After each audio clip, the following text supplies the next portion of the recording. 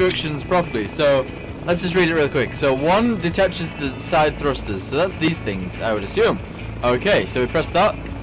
Oh shit. Oh god. Okay, right. Well, they're detached. 2 activates parachutes. What? 4 detaches the tank. Right, we're gonna press that first. So 4 and then 2.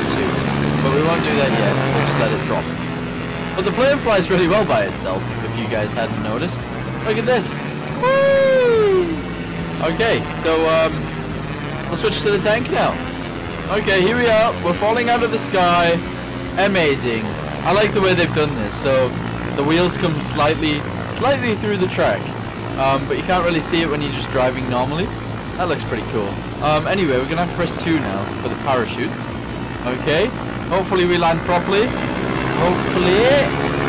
Okay. Oh no, no, no, no, no, no. Level yourself out.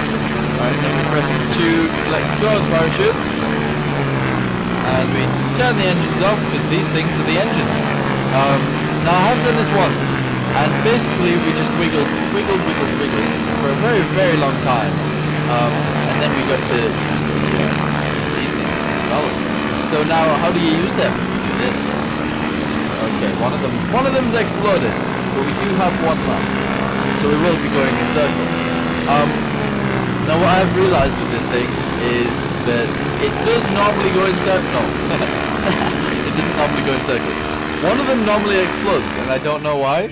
I've only ever got it to work once. Also, one thing that I've noticed with this tank is it doesn't actually fire.